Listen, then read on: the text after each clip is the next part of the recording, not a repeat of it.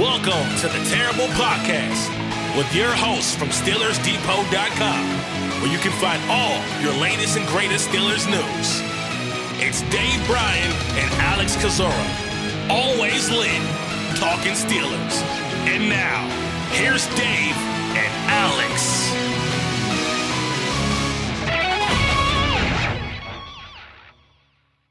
Welcome to the Terrible Podcast, Season 14, Episode 89. He's Dave Bryan. I'm Alex Kozora, SteelersDepot.com. Thanks for being back with us here this Monday, Steelers Nation. Dave, the final football game of the 2023-2024 season is in the books. Super Bowl LVIII concluding Sunday night in Las Vegas, and the Kansas City Chiefs are world champions yet again, beating the San Francisco 49ers 25-22 in overtime, taking every second of that overtime period. McCole Hardman, 3-yard touchdown catch to win it for the Chiefs. And so you kind of talked about this pre-show, slow start, great finish, and all good Super Bowls should have a great finish, and this one certainly did. Yeah, it did. The second half was a lot more entertaining, obviously, than the first half there. But I think one of the huge takeaways when you look back at this and then you look at our pregame kind of a quick analysis that we did on the Friday show and all, advanced analytics are fantastic. They're not going away. They give you great overviews of long sections, long spans of games. But when it boils down to it, you still have to play one single game, and anything obviously can happen. Anything can be an outlier. Not that Patrick Mahomes getting the ball last and driving the field for a game-winning Super Bowl is an outlier. But the funny thing is, I think if you roll back and you listen to that show and my reasoning of ending up with the 49ers the way I did, everything that I talked about initially of why I started off with thinking the Chiefs would win this before involving advanced analytics is actually what happened.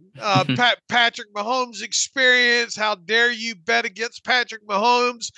Steve Spagnuolo dialed up pressures at all the right perfect times, it seems, in that game. The Chiefs defense in key moments in that game played an important part. One thing we really didn't highlight, but we highlight several times throughout the season, special teams matters. Mm-hmm. And it certainly did on one of those the muff punt there that the Chiefs late in the, what was it, I guess the third quarter, that they ended up turning into a touchdown there. But yeah, look, I mean, entertaining overall, and my main takeaway, and I think I've done this 2 years in a row now with the Super Bowl, is don't you dare bet against Patrick Mahomes. That's the huge takeaway here. You can have all the analytics you want. When it's Mahomes, you take Mahomes in a big game, and he'll prove you right 95% of the time. I'm with you, Dave. Great defensive battle, big plays on special teams, punt coverage, 55-plus yard field goals. My takeaway from this game, though, is just in those, because every game comes down to a couple of plays. You go back and forth, you're evenly matched in games like this, two really strong teams, the Niners and the Chiefs. And what happens in those weighty moments, those got-to-have-it moments, when it's 4th and a half yard, the Super Bowl literally on the line, and the Chiefs dial up their best play, 3 options for Mahomes to give the ball to the back or run it as he did, or throw it to Kelsey in the flat, or if it's third down, get the ball to Kelsey, your best player, isolate him and hit him for a big play. Defensively, that nickel blitz that McDuffie had to bat down that pass by Purdy late in the fourth quarter to force the field goal, give the Chiefs time to get the ball back and go down there and tie the game up. To me, that's situational football, and the Chiefs were just so good in those got-to-have-it moments. They had the perfect call in perfect big-time moments, and that won them a Super Bowl. And, there were several times throughout that game where you kind of wondered if Andy Reid might be getting out coached a little bit. A couple of those spots, were horrible spots, and I thought maybe should have been challenged along the way. And but they hung. But look, his play calling and what they did offensively was obviously, even though if you look overall at the overall stats of the game, they just stayed to kind of who they were and hung around, and you get into that second half there. And once Mahomes heated up, and you had the mobility of Mahomes that played a big factor late in the game there. And man, you got it to a situation in overtime. Mahomes took over. I mean, Mahomes did what he's been known to do with his feet and with his arm. And then, as you mentioned, in the weighty moments there, they made the plays that mattered the most there. So I don't know. I mean, do you have anything else to add about the game? I mean, I think field goal kicking, wow. So and the missed extra point in the game. You had the 49ers making some key plays on special teams that you thought would be, man, there was a point in this game where you kind of wondered, was Chris Conley going to be the Super Bowl MVP? And then as the game went along, you kind of wonder if Jawan Jennings might be the MVP there. So there was enough shifts in this game as it went along. It was almost like kind of watching, I guess, 3 games in one, and because of the closeness of it, because of it going to overtime, it ended up being an entertaining Super Bowl overall.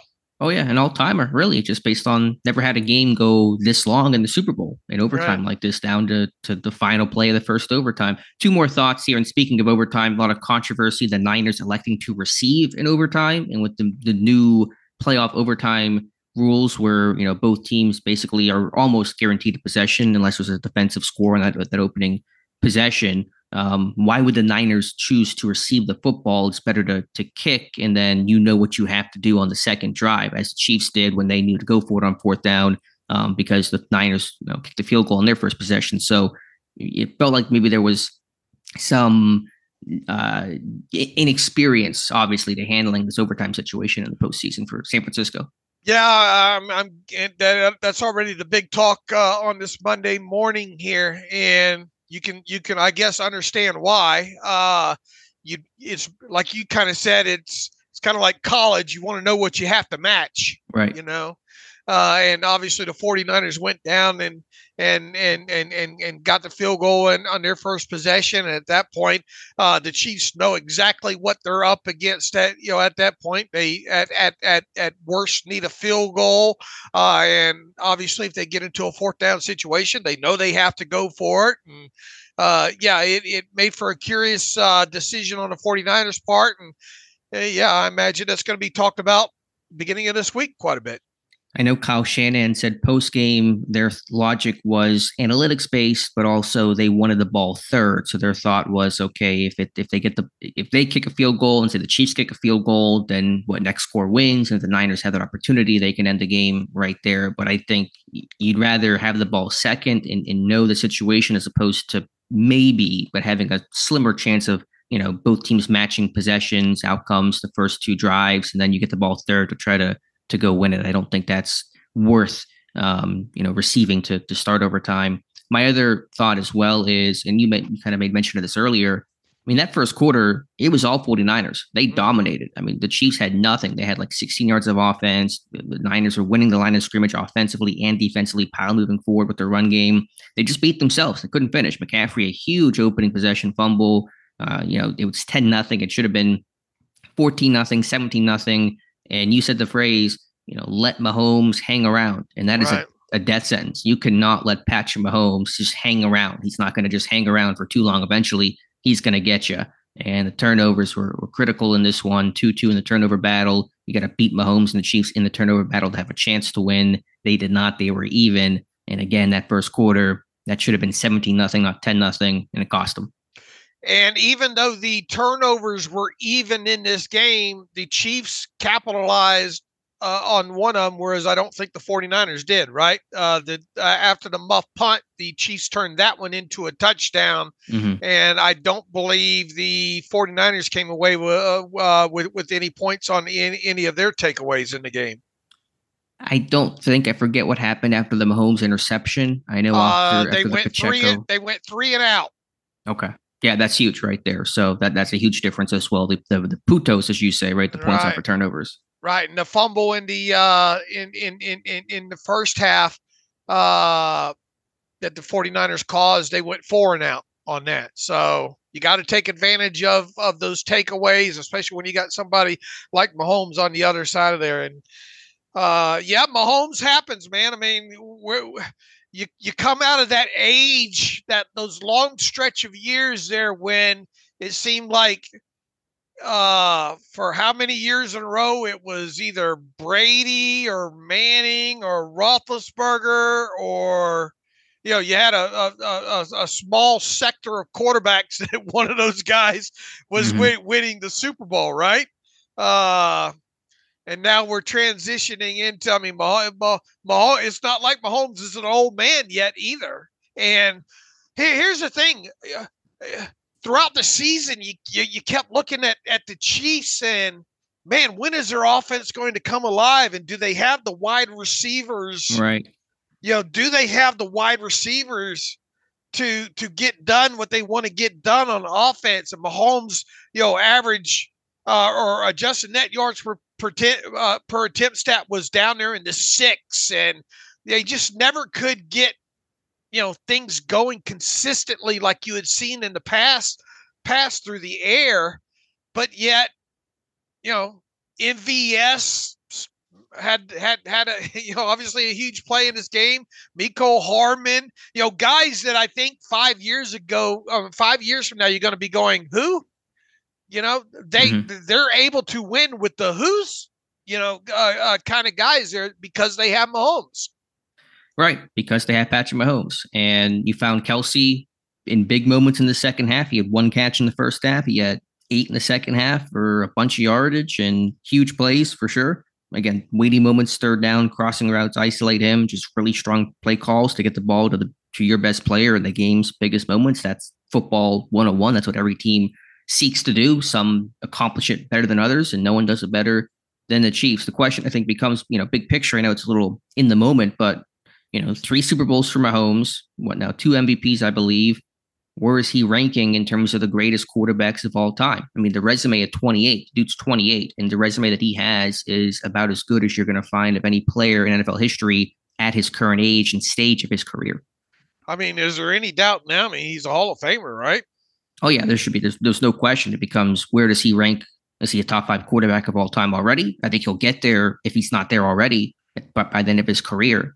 But I mean, I think it's now become a valid discussion. Right. It really has. And I grew up and, or went through an age of thinking, man, we'll never see another Tom Brady just because of what he was able to do. But then you got a guy like Mahomes that seems to be one-upping him, for sure. Will he get to 6 or 7 though? I mean, you can't rule it out based on how this is going. Yeah, especially too when you look at what he did with the weapons around him. And now look, I think Pacheco is an amazing running back for what they asked him to do. But outside of Travis Kelce, Mecole Hardman had 3 catches for 57 yards. He did have obviously a huge catch in that game.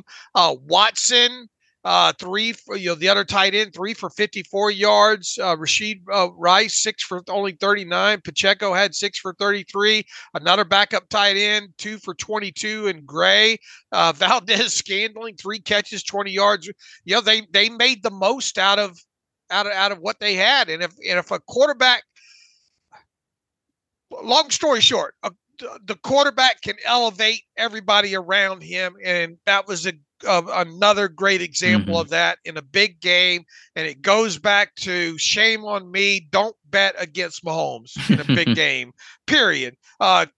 This is and has been a quarterback-driven league, and that came to fruition in the biggest game of the 2023 season Sunday night.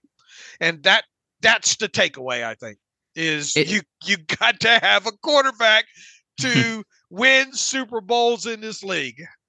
And we already knew that, but sure, reinforced. Right. I do want to give the Chiefs defense credit, though, because that unit is super strong, and that helped carry them as their offense, as you said, sputtered throughout the season. Chris Jones up front, right, just consistent pass rush. Their secondary play was great. McDuffie making plays, Mike Edwards making some plays, the fantastic play calls by Steve Spagnuolo, sending more pressure that really impacted the 49ers. I mean, if Chris Jones doesn't get some of that pressure that he got in the second half, they don't win that game, even with Mahomes' heroics and in great play. So I think defensively, getting the pressure on Purdy, the Niners not running the football, some run blitzes from Kansas City to, I think, dissuade San Francisco from running the football.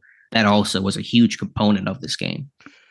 Boy, Spagnolia's got quite the resume now as well, too, doesn't he? Yeah, how many rings does that guy have now? He's got 4 or 5. How many rings does Steve Spagnuolo have at this point? I'd have to look, but he's somebody that I made sure to go out of my way to talk about as far as a preview in the game, because that guy is not afraid to dial up pressures in certain situations where other defensive coordinators wouldn't be willing to. Yeah, 4 rings for Spagnuolo. King of the zero blitz, and just corner blitzes and all like that. So anyway, I know people tuning in don't want to hear about Chiefs Depot and all like that, but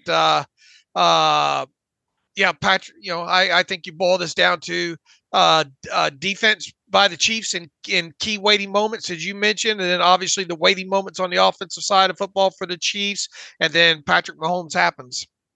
Quick Steeler tie-ins from the Super Bowl, because we love to do our little Steelers tie-ins for these things. The 49ers will not tie the Steelers for most Super Bowl victories by a franchise with 6. San Francisco remains at 5, so it's the Steelers and Patriots that each have 6. Jawan Jennings became the first and second wide receiver in Super Bowl history to throw a touchdown pass since Antoine Randall in Super Bowl 40 against the Seahawks. Let's see, 2 former Steelers from the Chiefs side are Super Bowl champions. That's defensive lineman Isaiah Buggs and quarterback Chris Oladokun. Oladokun has 2 rings in 2 years. Buggs his first. Both were on the practice squad. Neither played, of course, in this game. So just a quick note there about those 2 world champs. And for Oladokun, world champs again. Good for him. Yeah, good for both those guys there. So, all right. Well, I guess we're officially in the offseason now. It is. We're all 0-0 again. So That's clean slate across the board. All right, Dave, let's dive into the Steelers aspect here. Some news over the weekend, actually on Sunday morning. Ian Rappaport, NFL Network, coming out. 2 reports that still seem a little vague to me, but they are certainly notable for us to discuss, indicating that Mason Rudolph may be looking for a fresh start. Speaking of clean slates here in 0-0, it may seem like Rudolph has indicated to the team he will at least be exploring options elsewhere and may not be as inclined to re-sign with Pittsburgh as they want him to be, and as inclined Pittsburgh seems to be to want to re-sign Mason Rudolph. So no definitive word there, but it is looking like there's a pretty decent chance Rudolph will go elsewhere. And that, of course, leads the question, okay, if not Rudolph, which veteran quarterback will Pittsburgh have in camp to compete with Kenny Pickett? And this was more of a obvious statement, of very, very broad, but Rappaport indicating Pittsburgh will explore and entertain the idea of signing Ryan Tannehill, who, of course, his career was revived by Arthur Smith in Tennessee in 2019 and 2020. Smith now the OC in Pittsburgh, so that's a logical connection we made basically right after the hire was announced. Yeah, the way those insiders framed it was quite interesting, and especially the words that they use. I'm going to pull them both up here. Specifically when he talked about, let's see, with Tannehill, he writes, with new offensive coordinator Arthur Smith, the expectation is Pittsburgh will explore adding free agent Ryan Tannehill, who had his best years with the Titans while Smith was the OC there.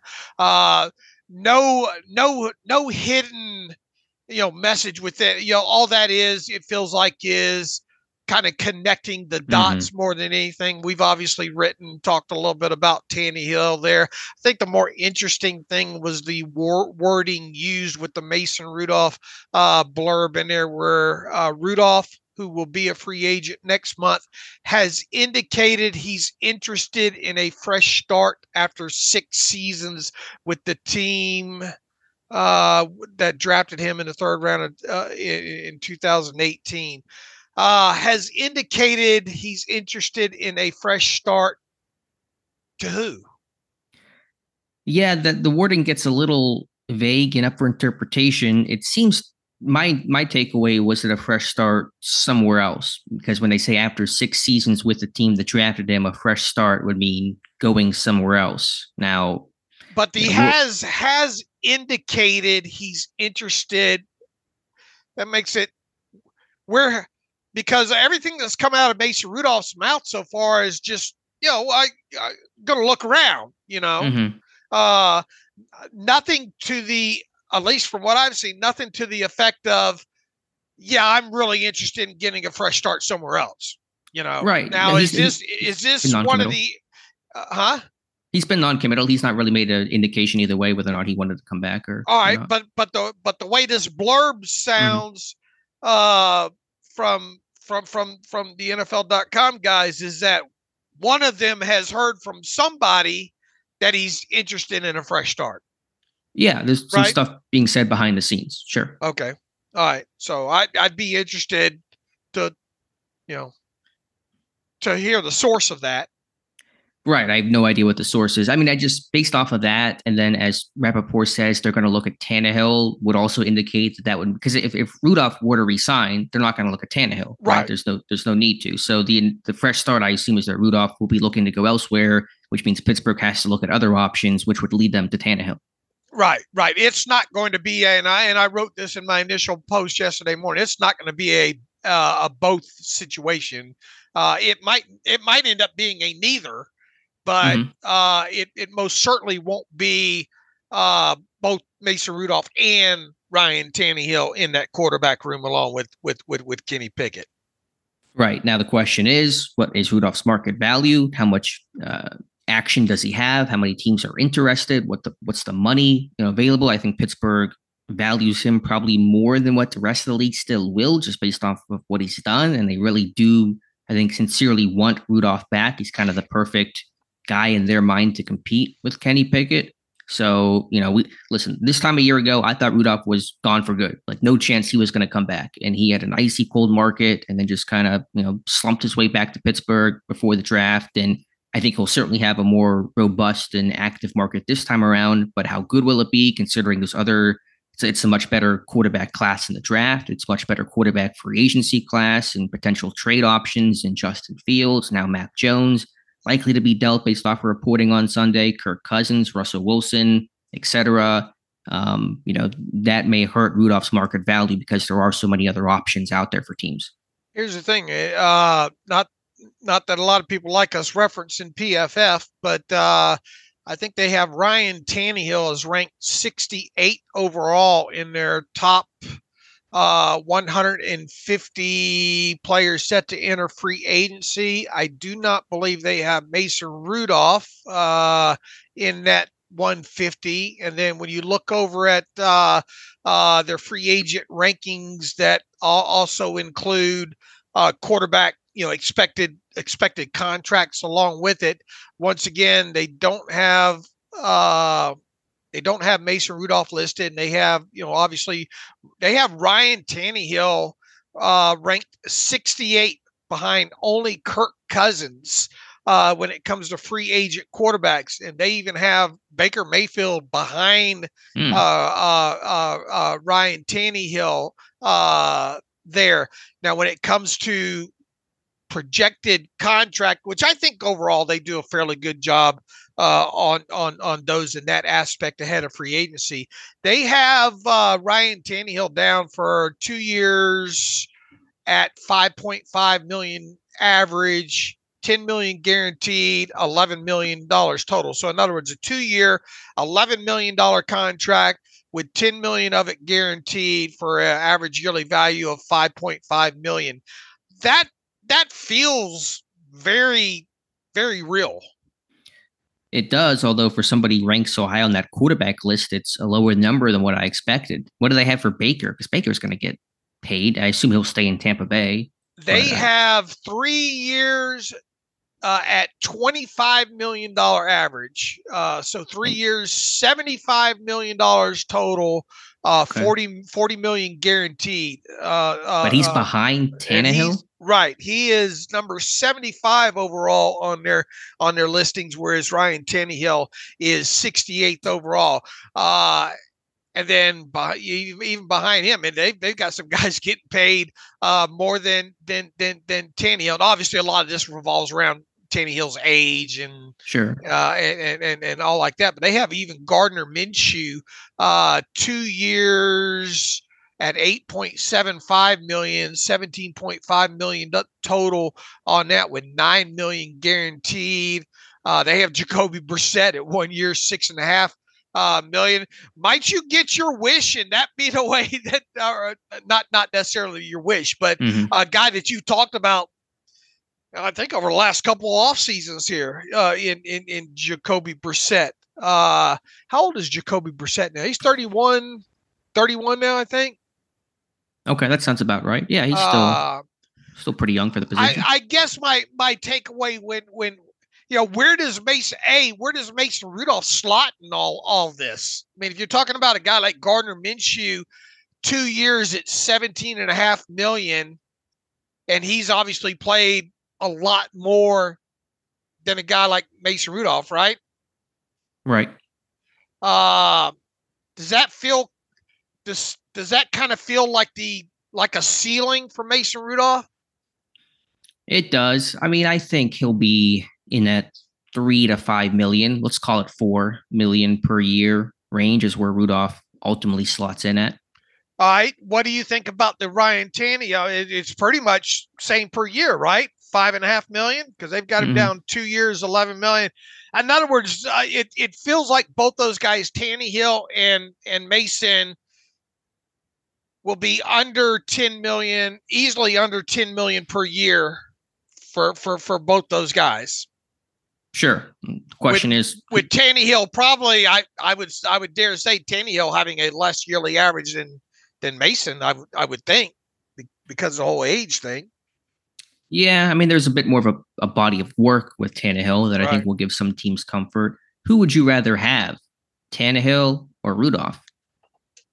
I'd rather have, I think, just based off that, him being in Pittsburgh and knowing the personnel and being younger overall. And because of the his arm talent at his age, I think I'd rather have Rudolph. Yeah, it's kind of where I lean too. I didn't really watch Tannehill up and up close and personal. My concern is just where they're going. Tannehill on the backswing of his career, a bunch of injuries, a lot of lower leg injuries, ankle type stuff he's had problems with the last 2 seasons. And, Rudolph kind of playing the best football of his NFL career, obviously getting the opportunity when he hadn't had it in past years. So that's one element of it. But I mean, I just kind of see where they're not just where they're at now, but where they're going to be a year or two from now kind of makes me lean Rudolph. But Tannehill, the connection with Arthur Smith, a bit better fit for the system from a mobility standpoint, getting out of the pocket, moving the launch point standpoint. There's a more of a fit there potentially. But, I've expressed I'd be happy for Rudolph to come back. I'd like for him to come back. I'm not sure if he's going to come back now, but that's kind of where I start and go from there. Guaranteed money is obviously something that's going to be talked about, because even with a guy like Mitch Trubisky, when they signed Mitch Trubisky a couple of years ago, all that guaranteed money was basically in year one, right? With a signing bonus and the base salary. For the Steelers to go out to either Ryan Tannehill or Mason Rudolph and provide anything more in the form of guaranteed money outside of a signing bonus and the first year base salary, that would be quite unusual. Now they could put incentives in there for both those guys, playtime incentives and playoff incentives in there, much like they did with Rudolph, to give the quarterback the ability to potentially earn more money. I could see them doing that.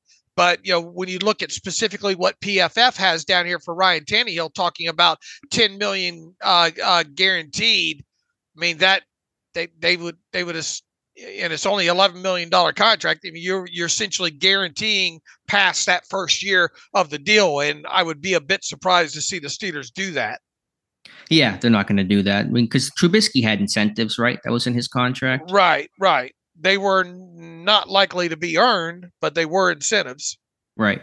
And those were just determined based off of what you did the previous year in terms of likely or not likely to be earned incentives, correct? That's just right. How that aspect works. Right. Likely to be earned means that you hit the same criteria the previous season, whereas not likely to be earned means you did not hit that same set of criteria in the previous season there.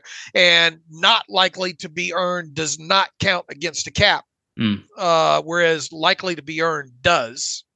Maybe harder for the incentives because Trubisky didn't really play the year before. He was the backup in Buffalo, threw like 6 passes, and you could have had he throw for 300 yards, and that would have been a not likely to be earned incentive because he didn't do it the year before. But it'd be a little bit different for Tannehill, who played some last year. Although I think Trubisky's was like a Pro Bowl incentive, and I forget what the others were. The others were playtime and all. And the thing you got to remember as well too is when he signed that was pre them drafting Kenny Pickett. Mm-hmm. He had it come after that, he probably would have changed the thresholds of those playtime in incentives there. But I mean, who else other than we both agree that Mitch is going to be out the door and have for a while, right? Yeah. The only question is if Rudolph seems to be out the door as well, do you hang on to Trubisky for a little bit until you have some other option in place? I don't know if that's the calculation you want to make, but it's a consideration. Well, historically, this team does not like to have any given point where they don't have at least two players under contract. But they kind of did it in Pittsburgh before drafting Pickett, right? They were really light there because Ben retired and. Well, didn't you have the whole Haskins thing though? Yeah, I'm trying to think of how many quarterbacks are on the roster. He passed away, I think, in April before the draft. Yeah, it would have been after Trubisky had signed. So I'd have to go back and check.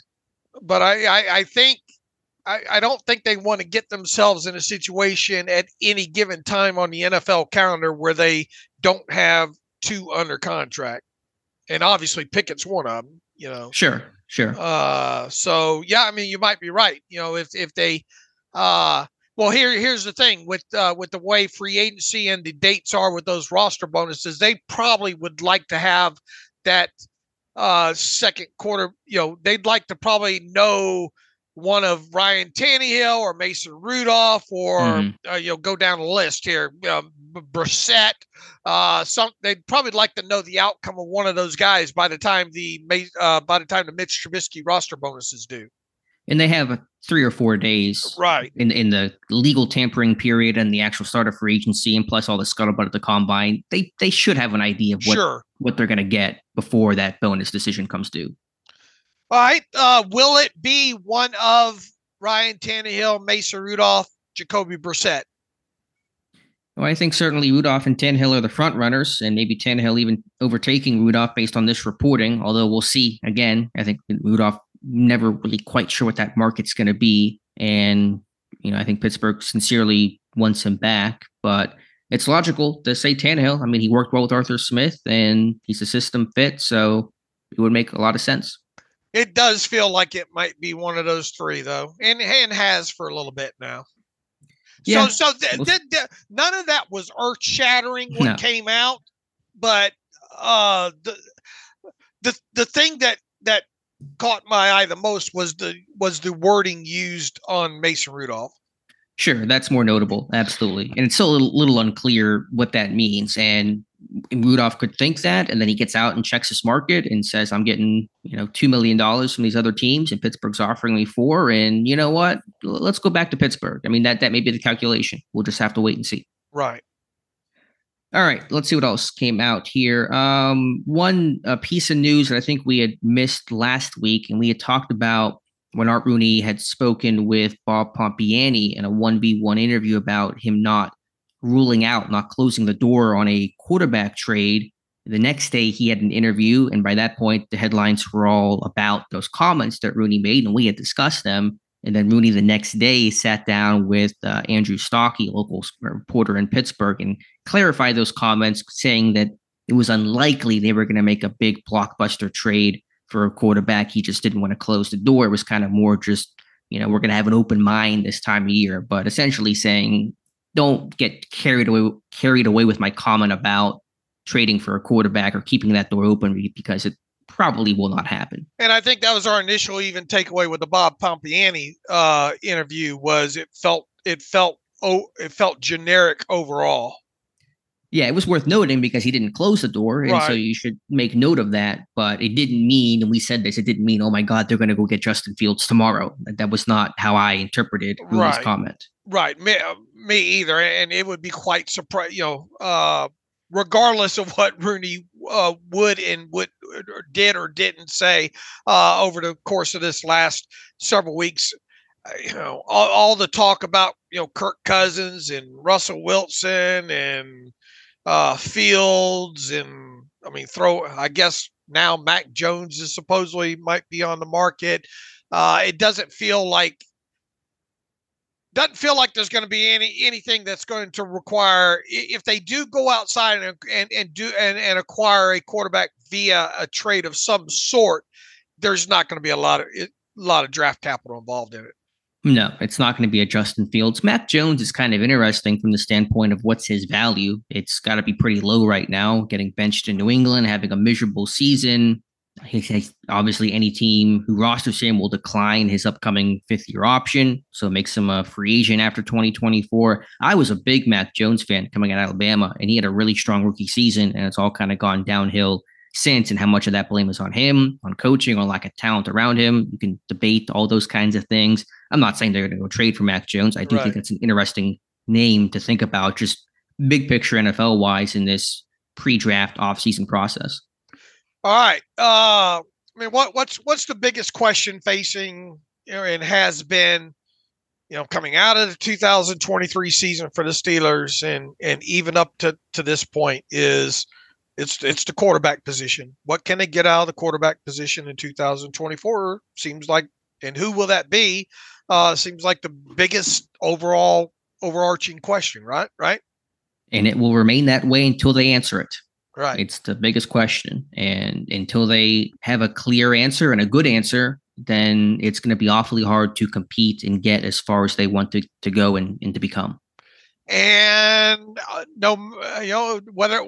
whether or not, how much stock you want to put in the early Super Bowl odds that come rushing out right after the big game last night. There's not a lot of betting confidence in the Steelers at this point when it comes to the 2024 season.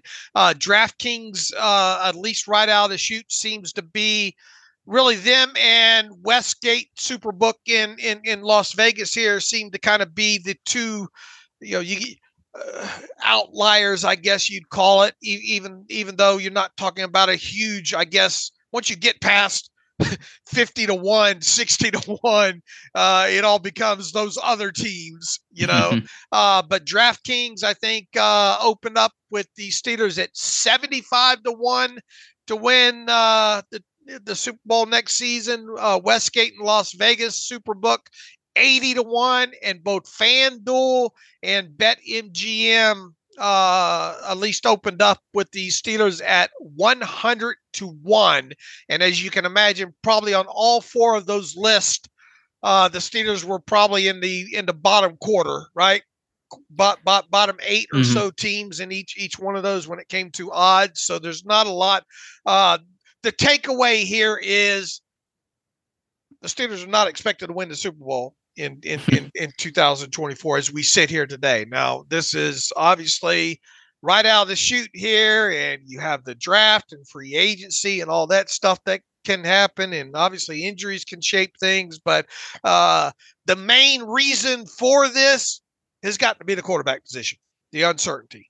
100%. And I hope you were sitting down for that news that Pittsburgh is not predicted to have high odds to win the Super Bowl. They have the lowest odds of any playoff team last year. So, and like by a considerable margin. I think in DraftKings, the next closest playoff team with the worst odds are like the Browns at 35-1, and Pittsburgh's at 75-1. So big drop off there. But yeah, it is the quarterback position. It is the uncertainty there, because you watch Patrick Mahomes win again. It's because they have the best quarterback in football, and that's kind of what's able to drag them over the finish line. So unless you have just a mountain of talent, in your roster, as the Niners did with good quarterback play and Purdy, those are the two ways you win it, which is absurdly good roster and great scheme and really good coaching and good injury luck and competent quarterback play, or elite quarterback play that just gets you there with, hopefully a good defense. Those are your paths. And Pittsburgh is not really in either camp right now. Right. That will be the huge question, and has been, since Ben Roethlisberger moved on. Who's going to be the next franchise quarterback, and will that quarterback, whenever they find out who that is, be able to be one that allows them to compete year in and year out? And if you can make the playoffs, and as we saw this year with the Steelers, but if you're going to make noise and get deep into playoffs and make a run for the Super Bowl, and ultimately win it, you've got to have a quarterback.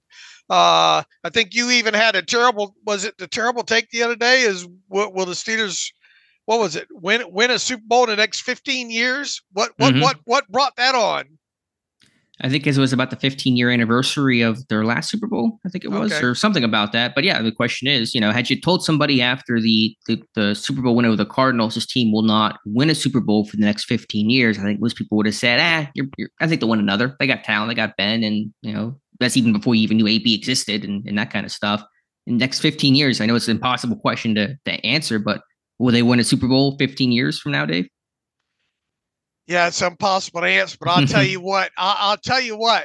When I was a kid and the Steelers came, growing up where I did, and in the 70s, and seeing this team win, the amount of Super Bowls that they won, never. Young me would have never imagined been waiting so long to see the Steelers, win their next one. And obviously, want a couple to get together there in those 2005 and 2008 eight seasons, and then made it back there again in 2010, but it does make you sit back and wonder, especially knowing a lot more about the game than I did now, and following this team year in and year out, and it does make you kind of wonder how long that gap will be before they do win their next Super Bowl.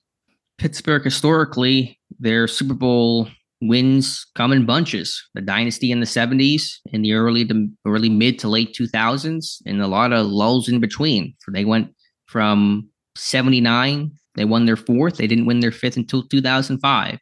And in this AFC landscape where you have these great quarterbacks who are largely young, Mahomes is 28, Burrow is, a little bit younger than that, Lamar around, 27, whatever old he is. Those guys are going to be around for a while, for the next 10 years. So who knows? If Pittsburgh finds a franchise quarterback, their next guy, they'll be right back in it and in the mix. But I'll put the odds as pretty low they win a ring in the next 15 years. Like I said, circling back to when I was a kid, you just thought all they had to do is put on that black and gold uniform, and that guarantees that they're going to be in the running for the Super Bowl. But it's no longer that. I mean, it's not that. You got to have players, and most specifically in this day and age, you got to have a quarterback, and it does lead one to question what's going to happen over the course of the next 15 years. Not that the odds matter much, if at all, but it is interesting because we both reasonably could expect Pittsburgh to make the playoffs next year, correct?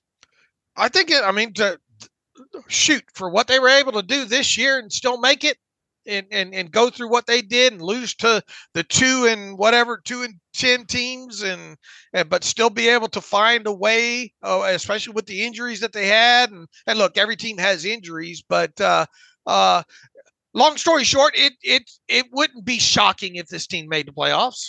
It's the expectation. They should, I think. I mean, we'll see how the roster looks come come camp, but based on where they're at and where they can be, they should make the playoffs. And yet they still have some of the longest odds to win the Super Bowl. They're with teams who are not expected to make the playoffs. They're with teams who are picking in the top 5. So that's essentially saying you got 100-1 odds they're going to win the Super Bowl. Let's say they make the playoffs 80% of the time with those 100-1 odds. It's basically saying 80-1 odds they'll make the playoffs and won't win the Super Bowl, even though they're in the final 14, which is essentially saying is they're good enough to get there, but they're not expected to do anything once they get there because of the quarterback disadvantage.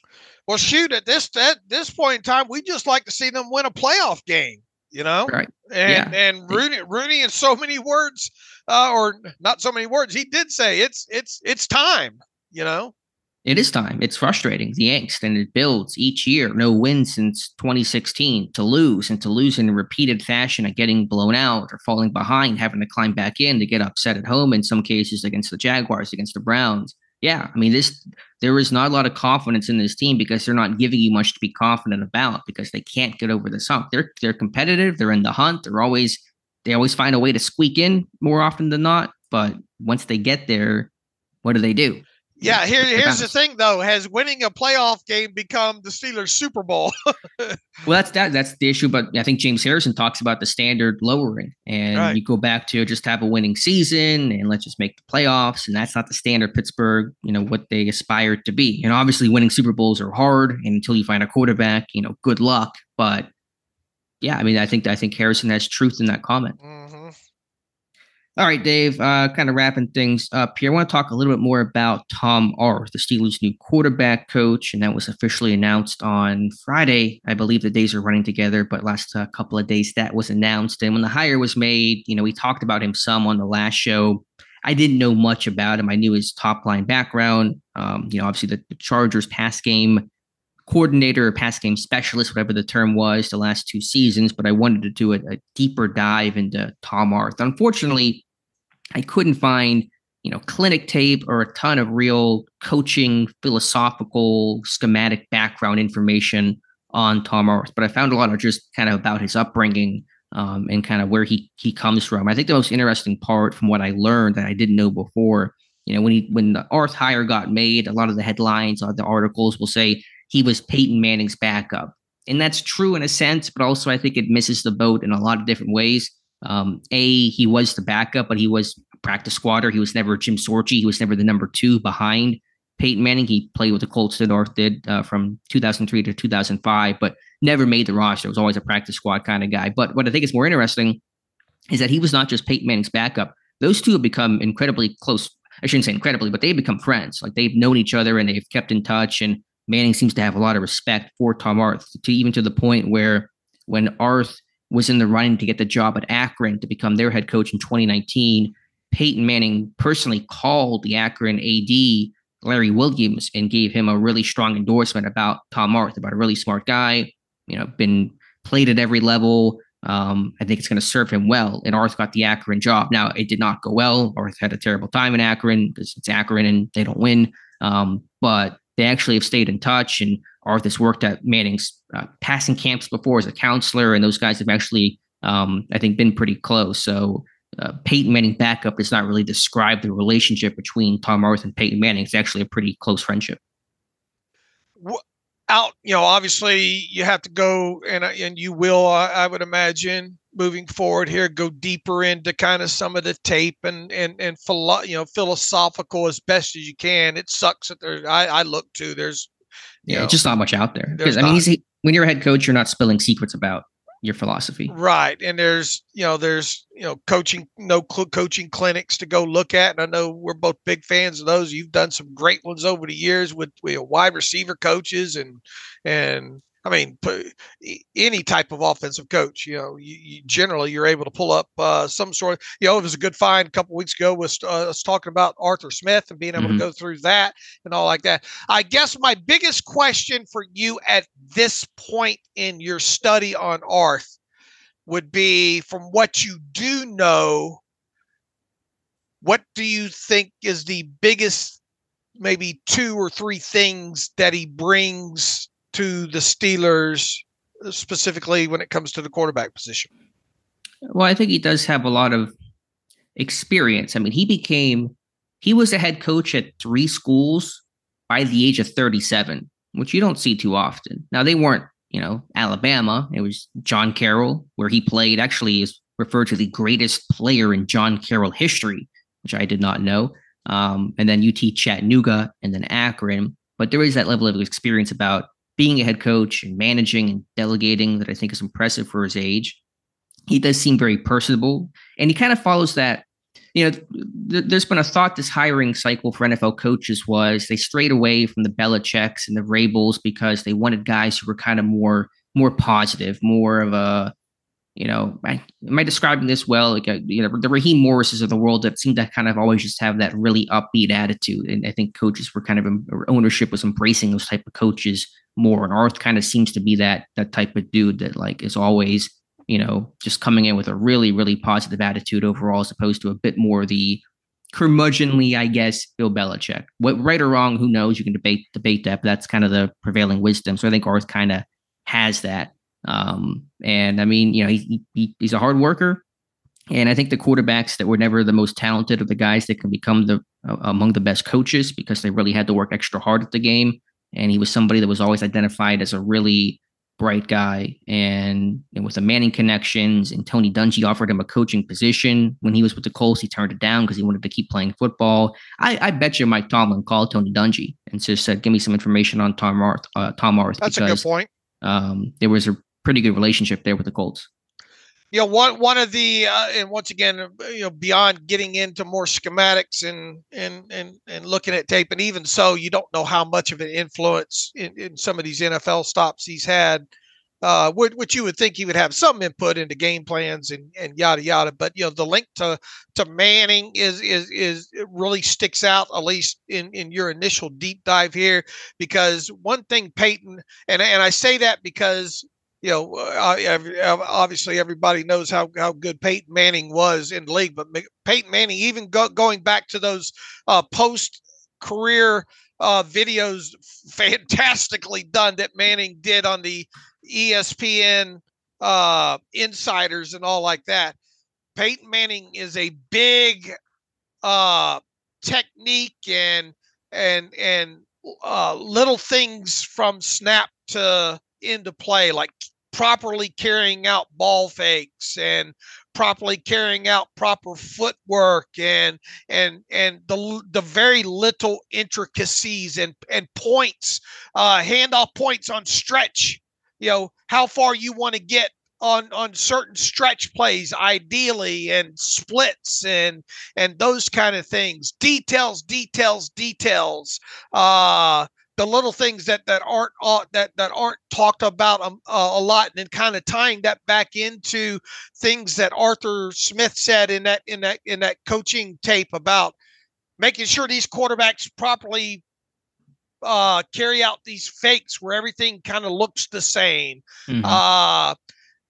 At least initially, that's one of the huge pluses that I take away from this is I would hope that Arth will expect the quarterbacks to be as detail orientated as a guy like Peyton Manning was during his prime. Mm-hmm. Yeah, I think so. And when you're a head coach, I think you demand those types of things, and understand the importance of the details. And when you're a quarterback like Tom Arth, who was probably, at least once he got to the NFL level, not the most talented quarterback in that room, had to be detailed, had to be on his P's and Q's to give every advantage for him to be able to make plays and try to stick. My last note on Tom Arth in terms of, I don't know if anyone is wondering, but if anyone is, how does the head coach from Akron who gets fired become an NFL coach in a season? And their answer to that is, so Arth got fired by Akron in 2021 midseason, got hired by the Chargers in 2022. And that was because of the relationships he had with Brandon Staley, the Chargers then head coach, and the then GM Tom Telesco. When Arth was the head coach at John Carroll back in the mid-2010s, he hired Brandon Staley to be his defensive coordinator. And that was a connection they had, obviously, once Arth got fired. And Tom Telesco scouted Tom Arth when he came out of college and signed with the Colts, where Telesco was a scout. And Tom Telesco is from John Carroll, which is where Arth is from. Mm-hmm. So the connections of John Carroll and Arth hiring Staley, those guys kind of returned the favor and gave Arth a job in 2022. In reading back through this as well too, and you obviously mentioned, Tony Dungy, you mentioned Jim Caldwell's name in here as well too, and obviously Right. there's been a connection. There's been a few times, in offensive coordinator searches in the past where you kind of wondered if Jim Caldwell might be a guy that Mike Tomlin settled on there. Those two have quite the connection, Tomlin and Caldwell, right? Mm-hmm. Yeah, exactly. I think even Howard Mudd, or not Howard Mudd, Tom Moore was with the Colts as well when Arth was there, and former Steelers coach Tom Moore was. So a lot of connections there. I also found out that John Carroll has 1 million NFL connections. It's ridiculous how many NFL coaches and GMs have come from John Carroll or the surrounding area, whether that's Telesco, Staley, Jonathan Gannon, and Dave Ragone went to high school nearby John Carroll, Dave Ziegler, Josh McDaniels, Nick Caserio. I mean, there's like 9 people that come from the John Carroll or that Cleveland region. So pretty crazy hotbed for the NFL. All right. Well, good initial deep dive. Helped me learn a lot more about Tom Arth than I knew initially. We talked about Manning endorsing Arth. One other endorsement I think will make Steeler fans feel a bit better is Dick LeBeau endorsing the hire of Arthur Smith. Scott Brown, great job to interview Dick LeBeau over this weekend, who worked with Arthur Smith for 3 years in Tennessee, where LeBeau was the defensive coordinator and Arth was the Arthur Smith. I'm going to get those guys mixed up. Was the tight ends coach there, and LeBeau gave Smith his full endorsement. Believes that's a perfect fit. So for anybody on the fence, Dick LeBeau, 2 thumbs up on this hire. All right. And excellent job. Scott Brown's obviously writing a book and talks to Dick LeBeau quite frequently, I think.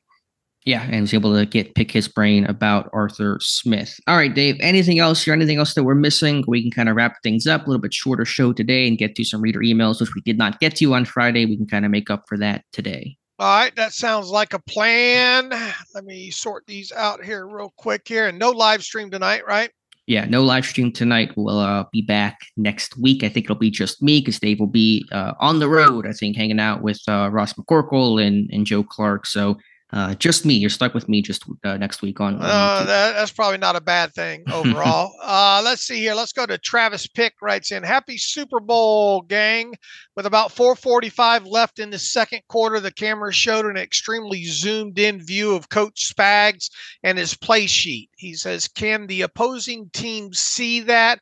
And could they use that to gain an advantage? Part 2 of my question, he says, just happened. Have you guys ever seen a lateral pass screen play like the McCaffrey TD before? Okay.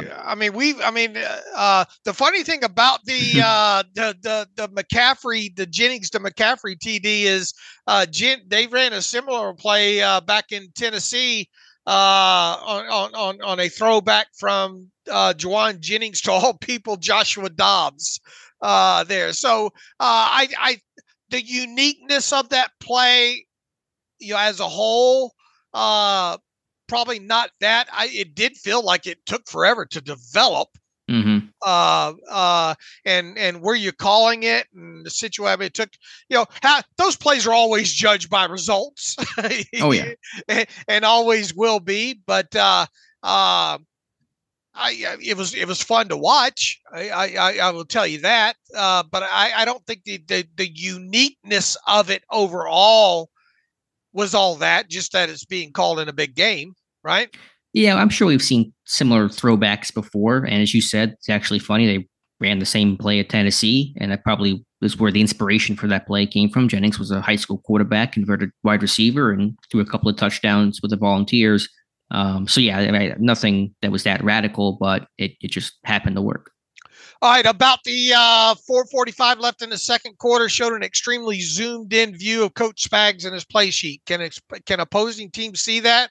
And could they use it to gain an advantage? Well, the thing is, I would imagine that if you wanted somebody to sit there and study the TV game in real time there, have an assistant on that, and then how quickly could you turn that that info around and use it to your advantage. And, it's not like they don't study tape anyway when it comes to personnel groupings and tendencies and all like that. So, my main takeaway is, they could probably see it, but how quickly I don't see it being as a gain as an advantage in real time there and getting a close up of a play sheet. I don't think it's anything real time, but I think after the fact, if you ever saw them again, especially if it's a divisional opponent or just somebody that you saw in the regular season and you're playing in the playoffs, I think you use everything. If you have that opportunity, that is, if I'm a coach, I would be like, please do not show close-ups of my coach holding my play sheet, because I've done that. There was that screenshot of Sean Payton, and I went through his whole play sheet and broke down every aspect I could break down. So if I'm doing it, I promise you NFL teams are doing it. Is it helping them real time? No, but if it's information they're probably absorbing and taking in, they better, because every advantage in the NFL, with how protective teams are, you get information like that legally, dude, you take advantage of that all day long. And if you're a defensive any coordinator and you see that happen, your reverse scouting should be, how much was my play sheet shown on TV and how much do I need to change? I need to do some self-scouting there. So good question. Luke writes in, do you think Keanu Benton's future and most upside for the defense is as a base nose tackle with two defensive ends next to him, or more disruptive as a defensive end with more of a true nose tackle in the middle? So in other words, what's Benton's future moving forward? Is it more predominantly in base in the middle of that, or can it be with him maybe serving as one of those guys in a 3-man front with another nose tackle next to him? I'm fine with him being a 3-4 nose tackle. I think it's a good role for him. I love the way that he's able to work over some of these smaller centers. The question just becomes, how much sub package does he get to play in your nickel? And it probably wasn't enough as a rookie. I know that, once Hayward returned, that occupied a spot, and you paid Ogunjobi a bunch of money. But to me, the impact's less about the base stuff and more about just making sure he gets enough snaps as a nickel, 3-tech or 1-tech or whatever the front looks like. Right. Look, you would like to see him used, become some sort of a nickel type player. But until they get another nose tackle next to him, you would like to see him become versatile and move up and down the line. Yeah, and he did that this past year when Hayward went down. He played, right. He kicked out and played some more end. It depends on different variables. What do you have at nose tackle? What do you have at defensive end? That's going to impact maybe where they want to move and dabble with Benton at. But bottom line is, I'm fine with him at nose tackle. I just want to make sure he gets a lot of consistent playing time as a sub package pass rusher. Agreed. Let's see here. Devin Beerley writes in, thanks for all your great work. Quick question. I understand Myles Garrett is elite and one of the best pass rushers in the league, but why do you think there seems to be a love affair with him and the media? He says the guy tried to bash in Mason Rudolph's head and then lied about it. Just want to get your thoughts. Devin, I don't think it's more of I don't view it as a love affair with him and the media. I think what you have seen happen with them specifically is the impact of advanced analytics when it comes to win rates and pressure rates and things outside of things on the standard box score sheet. I think people will always remember that incident. With Garrett will always be linked to that incident with Mason Rudolph and all of that stuff. But I don't think that defines him. Obviously, at this point in his career, look, he's a very good player. He's one of the top pass rushers in the league. So I don't think it's a love affair with him in the media. I just think that what you have seen happen and or happening over the last several years is the impact of advanced metrics in the NFL, most notably Pro Football Focus, and that got the attention more of the 50 voters more than anything. Yeah, I think that's a component of it. I think the award was kind of decided mid-season because that's when Garrett was at his best. The Browns and their defense specifically were at their best, and that was kind of the determination. And just frankly, again, right or wrong, and my vote for DPOY would have been TJ Watt, but who had more viral moments this year? TJ Watt or Myles Garrett? It was Myles Garrett. He had the crossover basketball pre-snap play, which went viral. Everyone talked about. He had the delay a game against the Titans when they followed the tight ends around with him and forced a penalty. He had the leaping field goal block against the Colts, I think it was. I forget what team it was. He had those kind of big moments that everyone talked about, on Mondays, and that sticks in people's minds more than what was the most memorable play that TJ Watt made this year. I mean, he had made a ton of good ones for sure. Maybe the pick against the Rams, but I mean, Garrett just had more viral moments, and for the media, that stuff matters. I mean, there were things of Watt that went viral: the sack without the helmet, the play, couple of plays against the Ravens in that first meeting, and obviously the pick. I do kind of, I get your point, and it has several times I have kind of wondered, what if he returns that for a touchdown in that game Against the Rams? Yeah. I wonder how much impact that has. Here's the thing, when you look at complete players as well too. I mean, Watt is asked to drop into coverage quite a bit, right? Sure. I got to pull the numbers for this year still, but it's around, they were doing it more towards the end of the year, maybe 10, 15% of the time. And who would you rather have on the field in run defense situations? Yeah, I take TJ Watt. Yeah, again, I'm not saying the winner should go to the guy who makes the viral plays. I'm just trying to think about from the media perspective what sticks with them, what remains with them. Right. And I think even JJ Watt made the comment a couple months ago about kind of get bored with the greatness of TJ Watt. Like, it's just every year he's led the NFL in sacks in 3 of the last 4 seasons. The only exception was 2022 when he got hurt, missed half the year. So I think people just kind of go, okay, TJ Watt, bunch of sacks. They shouldn't get bored of it. They should appreciate it, but they just kind of go, yeah, that's what TJ Watt does. Let's go give the award to somebody else. Had Watt had a few more, had Watt reset the sack record, would that have been enough for him? I think that's the only way. Well, I mean, the vote was very close, but I think to me, the only way that TJ Watt would have won it was had he at least tied, but certainly if he had set the sack record, he would have won the award. Because at that point, it's almost, that becomes a viral moment. That becomes a historic talking point, and that's going to stick last in people's minds. And that would have given him the edge. Again, the vote was very close. I mean, Garrett only had 4 more first place votes on only 25 total points, more than Watt. So it was a closer battle than what I thought it was. And had Watt gotten to that point, say 23 sacks, yeah, he would have won it.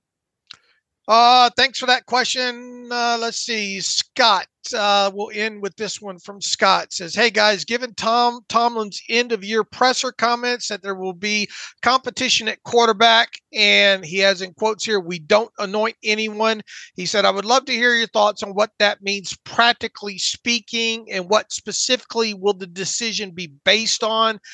Do you think there will be a real decision Tomlin will make for a week 1 starter based on performance in training camp preseason? Could it mean Tomlin may be more quick to bench Kenny several games into the regular season if his performance isn't up to expectation, assuming they re-sign Mason or bring in some mid-level veteran like a Tannehill? He says, I just don't see a scenario where Tomlin doesn't start Kenny week 1. So basically my question is, what do you think it really means from a practical perspective that there will be a quarterback competition? He says the term gets thrown around a lot, but it's unclear to me what it really means and what it looks like. All right. And we've kind of hit on this at, kind of various points here. It feels like, and I use that loosely based on everything that we know, because heck, we don't even know who the backup quarterback's going to be right now. And I think deep down the Steelers aren't 100% sure either. And I think if you roll back to the way the depth chart was used or not used, or however you want to frame with the whole Kenny Pickett remaining at 1 and hot hand and Mason and the injury to Pickett, yada yada. It feels like they want they really would like Kenny Pickett to be the week 1 starter as they sit here right now, regardless of what happens these next several weeks here at in the quarterback room. That's what it feels like they want to happen. Now, with Tomlin and we don't anoint anyone, is that just loose? That might be a ploy to try to attract somebody to come be the backup. First, there's so many layers to this that you could, especially someone like me, where you put on the tinfoil hat and go 3 levels way too deep, which is a specialty of mine, which oftentimes becomes meaningless thinking, but it's what I do. But I'll just leave it at this. It feels like the Steelers want Kenny Pickett to be that week 1 starter in 2024. My hope is, though, that they make sure that the best quarterback wins the position. Whatever that might look like. There's no question they want Kenny Pickett to be the week 1 starter because they kind of need him to. If not, then who's your long-term quarterback option? Not on this roster, because even if Tannehill or Rudolph becomes your week 1 starter, probably not going to be your long-term guy, at least in the franchise's eyes. So yeah, they certainly want Pickett to be the guy. What will the competition look like? It's a good question. I mean, listen, last time they called a quarterback competition in 2022, was there really a quarterback competition?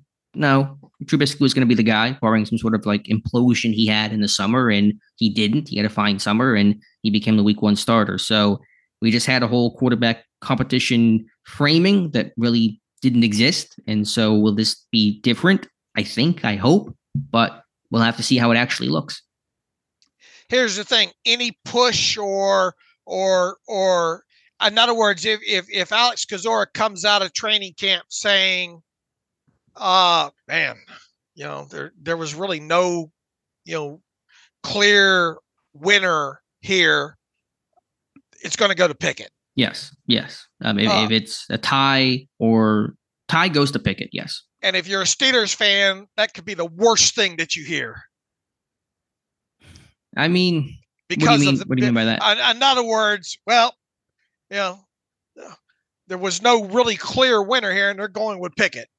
In other words, there wasn't enough to get hugely excited about. Mm-hmm. Yeah, from that standpoint, if it's just kind of stagnant, that's not what you're looking for. You need progression. You want to get excited. Although, of course, even if Pickett looks great, we're all going to say, we had this conversation last year. Let's tamp things down. But of course, you want to see him do better than just be okay.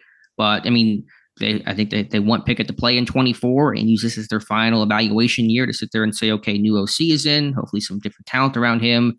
Sink or swim, Kenny Pickett. This is your year to figure it out. It really feels like that.